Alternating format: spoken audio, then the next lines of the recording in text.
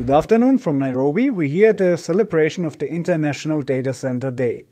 I'm here together with Dan Kwach, Managing Director East Africa at Africa Data Centers. Hello, nice to meet you. Nice to meet you as well, and thanks a lot. Really, for me, we are celebrating the International Data Center Day in the year 2025. This, looking at it, when I reflect back, we started our operation as a data center player back in 2012. So we are literally speaking, over 10 years of us being in the data center space.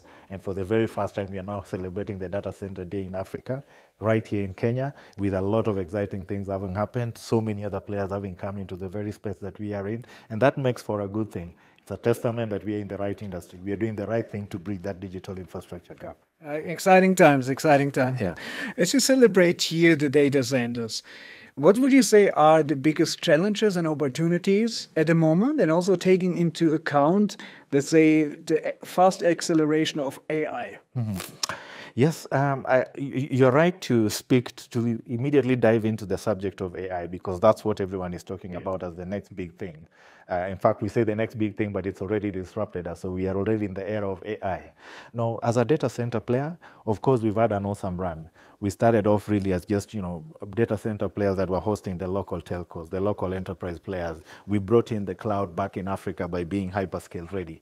But now we have to be future-proof by making sure that we can host the next generation of AI GPUs or infrastructure in our data center environments. So really, that brings in it. The very first challenge is we have to think of how to redesign our data center environments, redesign the data center infrastructure that we have, so that the power that we've got can actually accommodate the high power consumption that is required by AI. We have to really think of how do we then make sure that we can have a combination of both the air cooling that is the standard of what we are currently hosting, but we have to also complement that with the liquid cooling that's the only practical way to actually accommodate and host AI infrastructure or workloads in our data center environments.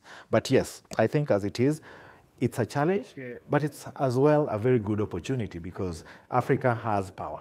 Africa has skills and talent that can actually build this kind of infrastructure. We have very good and good regulatory and investment climate.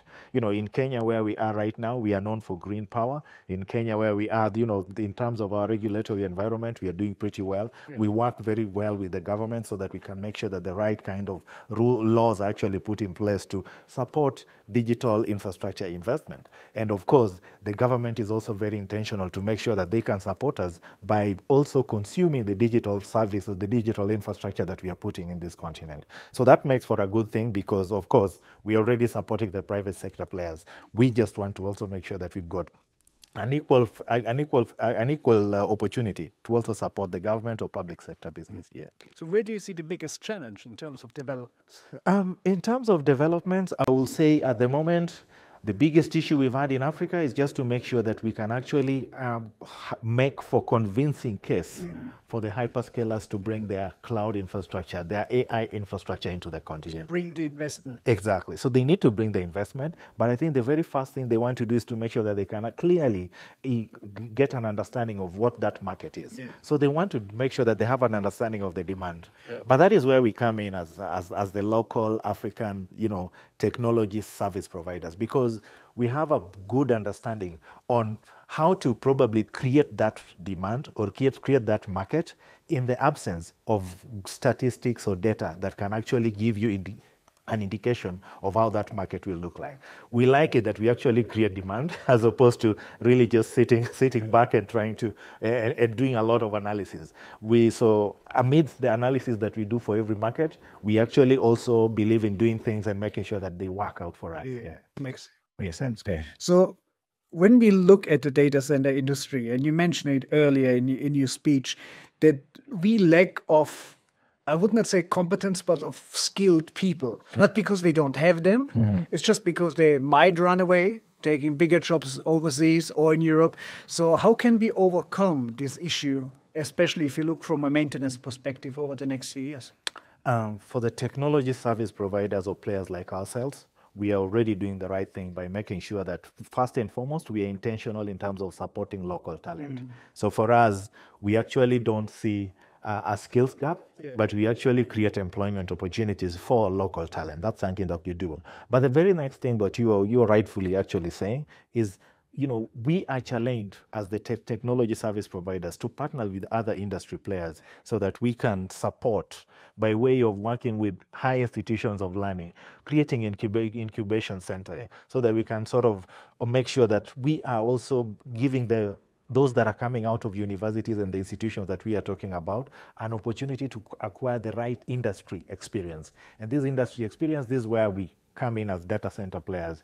We speak to students and make sure that they have an understanding of what exactly is a data center and what opportunities does it bring to your table. But most importantly as well, what can we do so that we can handhold you so that you can be the next data center expert or professional in the space that we are in. So yes, looking at IT and computer science experts, making sure that the electrical and mechanical engineers are actually also having a bigger interest to make sure that they can support us by way of creating these resilient and stable data center environments that we are talking about. We want our talent, which is so good and in very good quantities, to not just serve Kenya, but to serve the globe. Okay, thank you. It's great to see that you have a very clear understanding of what has to happen, and you also try to accelerate it with your professional and with your background. It's very nice. I'm a product of the same, and I just believe that really I'm privileged to have been a data center professional that I am today. I should make sure that I'm creating the next generation of data professionals. Thanks a lot. Thank you. That was Tech Africa News from the International Data Center Day here in Nairobi. You can find more on techafricanews.com.